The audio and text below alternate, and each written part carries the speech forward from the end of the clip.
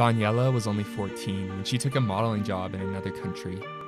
It was an extreme move, but it seemed like her only hope to escape the poverty and instability of Venezuela. She still remembers the day, 2 years ago, when she realized the truth about the job she'd accepted. Forced to have sex with paying clients, Daniela is a victim of human trafficking. Daniela's story is unique to her, but today there are over 40 million others, men, women, boys, and girls of all backgrounds, who are victims of human trafficking. Slavery looks different than it did in the past, but it's more prevalent now than at any other point in human history.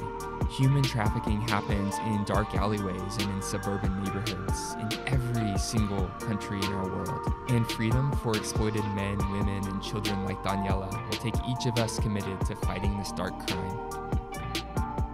Learn the facts about human trafficking today at theexodusroad.com/endslavery.